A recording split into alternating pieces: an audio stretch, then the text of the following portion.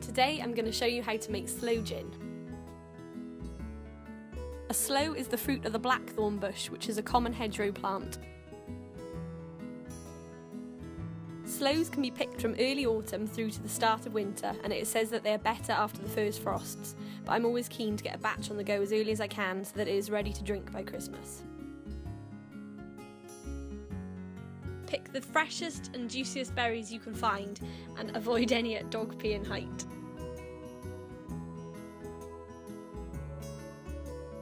Discard any bruised or manky looking fruit and pick out any twiggy bits, and then wash the berries and put them in the freezer overnight so that the skin split open.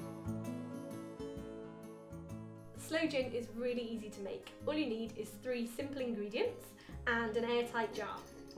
We've got a litre jar here, and we've got our 250 grams of our defrosted sloes and 125 grams of caster sugar. You want a 2-to-1 ratio of sloes to sugar, so if you've got a bigger jar, that's not a problem. And most importantly, we've got our gin. So you want to pop your sloes into the jar.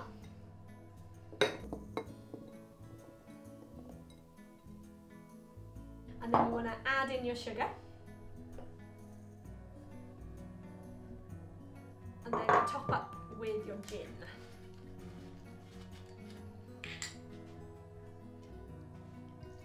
You want to fill it up and probably leave about half an inch from the top. Maybe a bit more.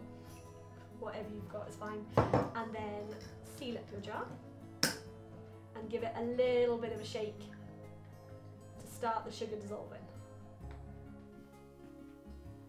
You want to store it in a cool, dark place now for at least 2 to 3 months to really let the flavours develop, and try and resist the temptation to drink it all before then.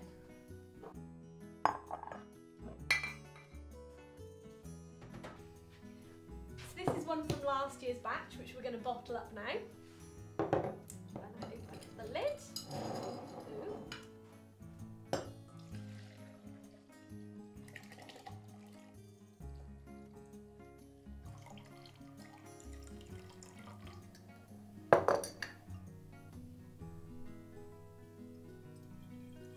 Use a funnel and strain the gin through a muslin cloth or coffee filter into a sterilised bottle.